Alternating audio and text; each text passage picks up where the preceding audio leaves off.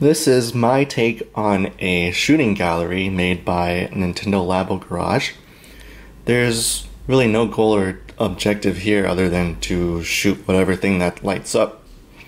So over here is where the aiming mechanism happens, which I'll explain in a little bit. And over here you have this almost pseudo-randomly generated sequence of lights using a whole bunch of timers and then this moving bar here. So I've got the left Joy-Con taped here to my Nerf gun, and then there's two buttons to start and stop, and then the trigger is put right where the gun's trigger should be so I can fire. So the aiming works using two methods. The vertical aiming is controlled by the gyroscope on the left Joy-Con. So if you keep it neutral, there's middle, then down, and up. Then the horizontal aiming is a little more interesting. It's controlled by using the infrared camera here along with a quarter attached to the bottom of the gun.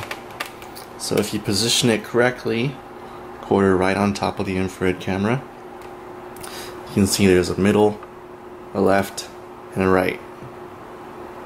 So then the game UI will basically light up which section I'm aiming at here, just to give me a little assistance. And then when I start the game, each panel will light up randomly, well, pseudo-randomly, using a whole bunch of code. And then the goal is essentially shoot the ones that light up. Like so.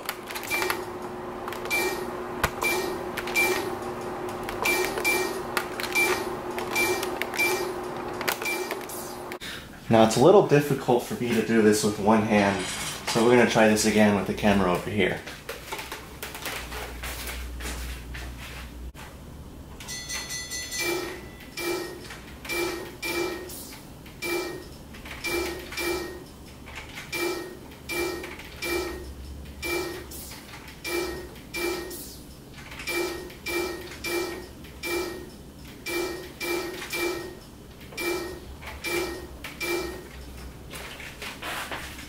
So that's all for this video. If you enjoyed it, then go ahead and give it a like, and thanks for watching.